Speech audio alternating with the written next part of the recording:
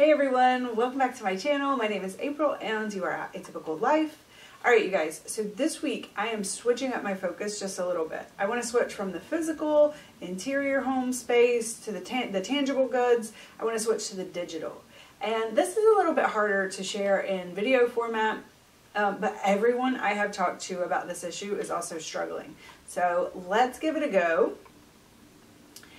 I have thousands of files, and I know that many of you do too. I am an ex-photographer. I make YouTube videos. I have kids. I have pets. I think that every beautiful sunset needs to be photographed along with every rock, mountain, full moon, and interesting dust bunny.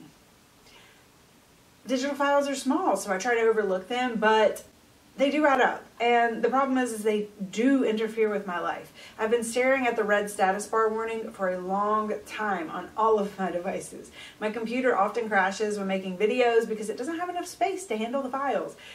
Finding any sort of picture on my phone is a nightmare, and it has so many files that when I do try to do some organization, it's so slow loading and transferring, and everything's just crashing and slowing, and ugh, it's awful.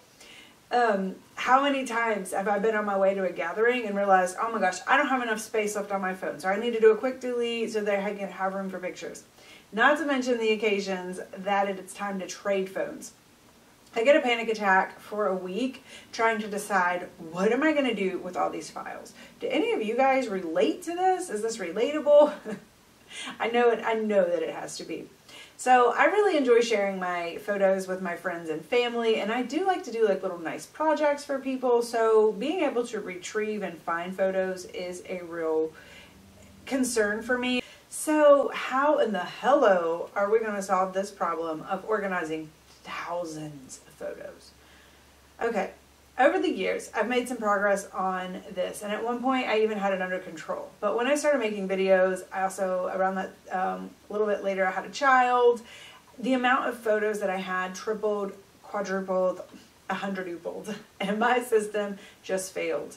In the last few years, I've started to change my habits little by little, and I think that I've finally found a workable system for me. It's working for now, at least. And I just wanted to share with you guys some of the habits and organization that I'm using. So maybe it can help you as well, or at least inspire you to come up with a plan for yourself. I would like to put the disclaimer. I am not finished. The habit is a continual state. I'm always taking pictures. I'm always bringing in new files. I got really far behind, so I had to catch up. So I'm not caught up at this point, but I have made so much more progress that I feel comfortable telling you guys what I'm doing, and thinking that some of the things that I'm doing will work for you too. So habit 1, stay conscious of how many photos you are taking. Holding that shutter button to get to 100 photos per second sounds good until you have to sort. Think about your composition and take fewer photos. And ask yourself, do I really need to photograph this? If you notice, and you go to a really professional like for photography studio, or you get somebody who's constantly like really working photography, they're not taking a lot of photos. Like they set things up and they take photo. Why? Because sorting through all of those numerous photos is way too hard. And they know it takes up too much space, too much time, because you're doing things over again.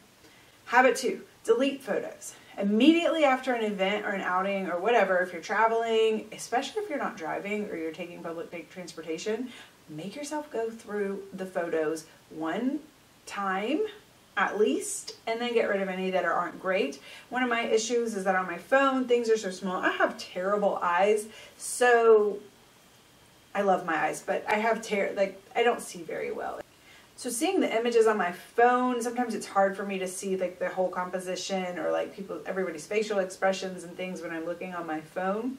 So, but I can still go through and get rid of a good amount before I ever put them on the computer. Habit 3, create a system and stick to it. I use an external hard drive for my photo storage, and there's so many benefits to this, but you can get 2 terabytes of data for like less than $70 right now at Walmart. I just Googled it to see like how much it actually would cost. Less than $70, and you could do this every couple of years and not even bother sorting. That's the secret. But if you're like me and you want to be able to retrieve your photos, Here, follow the rest of the video. But there are a lot of benefits to having a large hard drive, and one of them is that I occasionally take and make a copy of my hard drive. I'll just buy a new hard drive, make a copy of what I'm doing now, and I'll just take it to my storage box at the bank.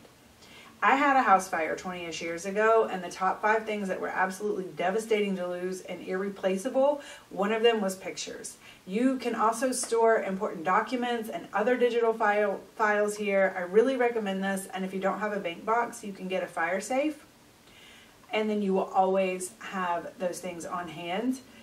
You can take pictures of your insurance policies and different things. I'm getting a little off topic, but just it is so great. Put it in the fire safe and you won't regret having that. Anyways, so that's the external hard drive. Habit 4. Habit 4 is declutter, sort, and delete. This is the obvious one. Set aside some time. For me, I set aside 30 minutes to an hour every single week. But this really wasn't enough time for me to get super caught up, but it has helped me tremendously just to kind of hold the line, not get super behind, and make a little bit of progress towards where I want to be, which is everything done.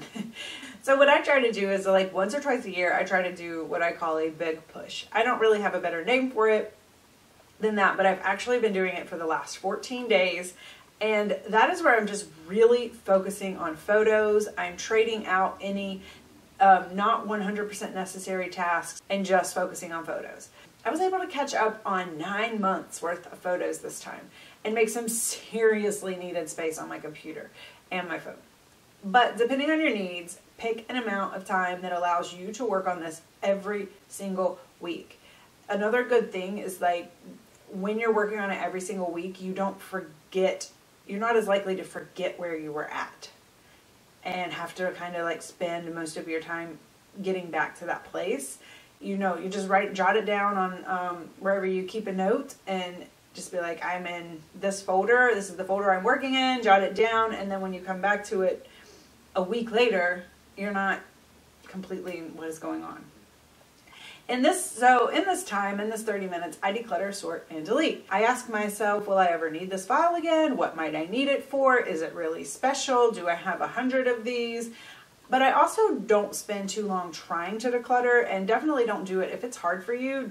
Don't get caught up on this part, because over time it will get easier. But also, since digital files are so small, you're going to be better suited to just put it in the folder it needs to be in and move on.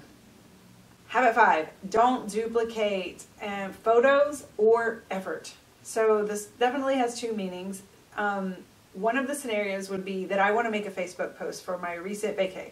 So I copy all my files to my desktop, which is where I prefer to work, because as I mentioned before, I can't see on my phone, and I leave the photos on the phone. I would do my post, and then I would forget all about the duplication. Then a year later, I would get back to organizing and duplicate the files again. Then I would get distracted, and a few months would go by, I would forget where I was, and I might have forgotten where I was working and the files, where the files were located, and then I might duplicate again. And then I would eventually find all the duplicated files and maybe or maybe not realize that they were duplications and start doing the work I had already done again. So even if I do realize and I don't start doing the same work again, I still have to deal with those photos again.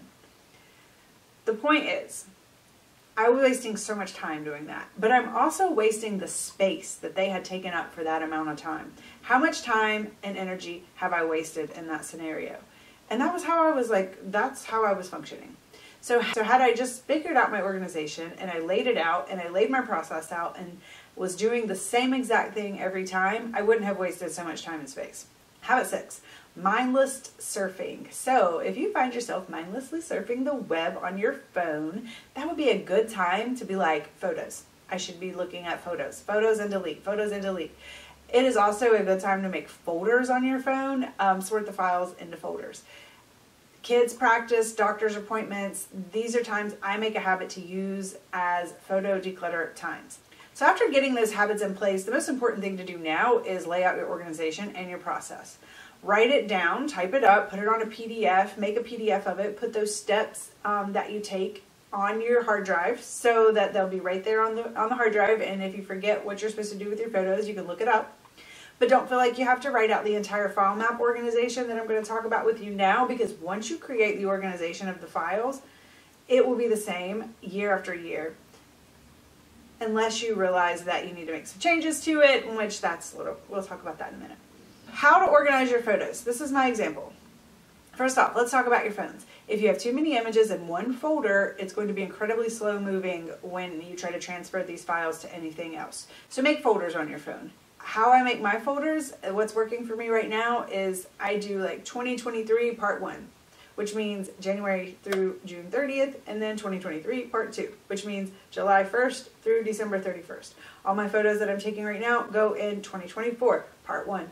This keeps the folders small enough so it's not impossible to find what you're looking for, but large enough that I don't have a million folders on my phone and I'm like, this goes here, because that also is incredibly time consuming. So on the hard drive, or you can even do it on a memory card. You can do it on any kind of storage, okay? Or on your computer. On the hard drive, you need to take a minute and plan the types of content that you usually have. My main folders are documents, music, phone, photos, videos. Some files can fall into more than one category, and sometimes if I have one that I find myself trying to duplicate, I'll create like a folder and label it with the directions. So in my, I meant to look this up before I filmed. In my YouTube videos, I have like a photos file and it says see video. I don't remember. I hate it, but I'll put the picture on the screen so that you can see it. I'm sorry, I can't remember what it says, but it has the directions, like where, don't put the files in here, put them in this place. Documents obviously are what I mentioned earlier. Most of you know what documents are, but copies of important stuff. Also, just anything that I really want to keep that would likely be on paper. Some of my internal folders are history topics, ancestry, journaling, artwork, resumes, classwork. Music is a copy of my digital music library. Phone, this is where I typically dump my phone when it's time to get a new one. My goal is for this to be a temporary storage spot. It's usually not sorted, but you know, this is what we're working on here. So photos, this is where we're going to deep dive into this one in depth. So we'll come back to this. Videos is anything social media related, and I should probably change the name, but I knew what I meant, and yeah. Okay. Photos, first category, professional versus personal. Most of you guys and myself even anymore, I don't really have to worry about the professional side. I don't, but if you do photography for money, you should sort of separate those from your personal. Personal, by year and or topic. The easiest part is yearly. Each year gets its own folder and then topics. Let's talk about topics now. I have several recurring topics that I like to keep in their own folders. Some examples are photos of my garden, a decluttering folder. I like to photograph my treadmill screen to keep a documentation of my workouts, but these are typically things that I'm prone to either use for analyzing patterns of some sort, like the workouts. I really only reference these if I'm like having some kind of like workout related issue and I'm curious about what I was doing at a certain point in my life. You know, 3 years ago I was able to run 4 miles at this speed and now I'm running at this speed, you know, that kind of stuff. That's really the only reason I'm keeping it. But it also keeps stuff like that that's just kind of boring out of the way of the more enjoyable images. But you get the point. Any type of comparison type series, like decluttering is a good one, so I can see over the years what I've gotten rid of. Ancestry, any old photos of my family that I'm lucky enough to acquire or get to take a picture of or find on the internet. Or anything just interesting that I read and I can just take a picture of it and put it on there. So I use photography as a way to do a lot of things in my life. If you're not picking up on that yet. But I also have a random folder for myself, and then a kid random folder, and then a pet random folder. And these are all those cute snaps that you get on the daily of the cat sleeping in the window. Cat random folder. Kid snuggling a bunny. Kid random folder. Rando selfie or pic of your favorite person. My random folder. A lot of my images fall into the random folder, but then you need something for holidays, travel, things that aren't recurring, but that you might have taken a lot of photos at this specific time.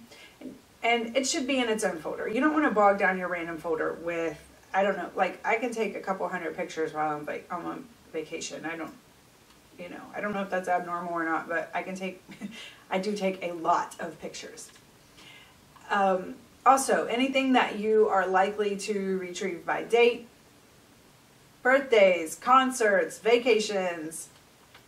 But these folders are dated for me so that they stay in chronological order, and then they're labeled exactly what they are. So it's nice because you can look at your year in a glance, and you aren't only finding your photos, but you're keeping a document and a little bit of a history of your year, and you can always just reference that there.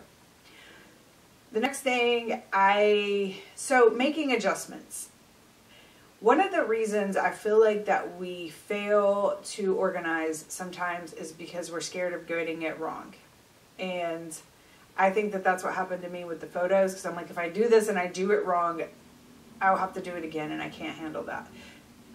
But after I did it, after I got started and I started just going with a system, I picked a system and I created my system and I just committed to it, I realized that I am able to make adjustments, and it's actually not that bad. So sometimes when I'm sorting, I see that I need a new topic folder, that I have a topic folder that I'm just not really using. And that's okay. Your system doesn't have to be perfect or exactly the same for every single year, forever. So you can make the adjustment and then do the new thing from here on out. And that is mostly it. It is simple, but incredibly time consuming. And if I were starting just now and I had a whole backlog of stuff to do, I would start with the photos coming in right now and then set aside time to work from the recent past backwards until you're all caught up. It may literally take you years. It has taken me years, and I'm still 9 months. I still have 11 months of photos that are not sorted. So all of 2023 basically is not sorted yet. I've been working on this for years, but I only have 1 year left. I've been working on this for years.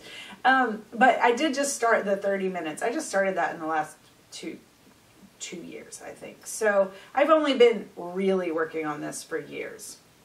I had been intermittently like trying to figure out and spinning my wheels longer than that. So in the last 2 years, I've made really significant progress. So it might take you years to get caught up, but doing some is better than not having any of it, right? Or you could just try it and see if it's working for you and start from here on out and leave the rest of the stuff, like I said, unsorted, put it on a hard drive and leave it unsorted. But it's just so worth it. It's so worth it to be able to retrieve to be able to use your stuff and do like fun Facebook posts or fun social media posts or fun GIFs or I don't know, just different things. I just really enjoy it.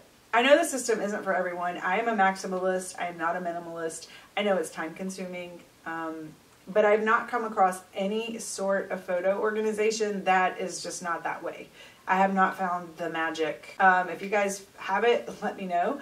But if keeping lots of photos is important to you, but you also want to be able to retrieve them and use them for things or just look back and enjoy them, this organization and these habits are working pretty well for me. And I feel comfortable sharing it with you.